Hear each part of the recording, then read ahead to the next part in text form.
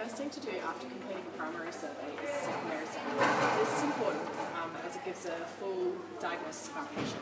The first thing to look for in a head-to-toe examination is medical bracelets.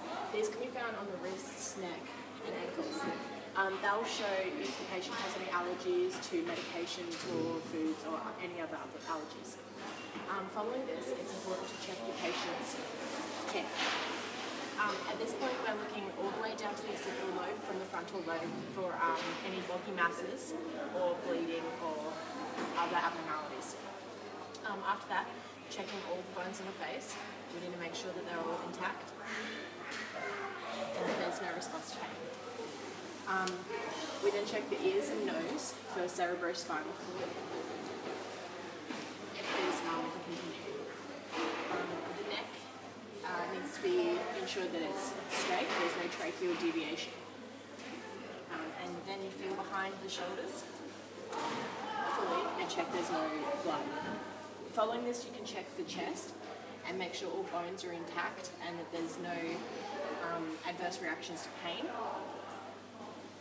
There we go. Also check for breathing as well. After this, we'll check the abdominals and we're looking for any rigidity, any signs of guarding or any moving. After checking the hips, it's important to check. After checking the abs, it's important to check the hips. It's critical not to spring these, but to just check for symmetry and ensure that all bones are intact. Following this, it's important to palpate the entire length of the legs.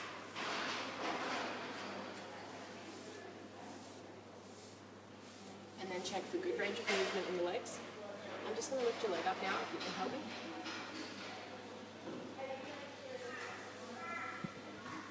And a solid response to motor skills. Can you please push down on your feet? Yep. And push up. And can you wriggle your toes for me? Thank you. Following checking the legs, we need to then check the other extremities. This includes the arms. So we'll palpate the entire length of the arms, looking for any broken bones or abnormalities. If none are found, we'll then check for a motor response.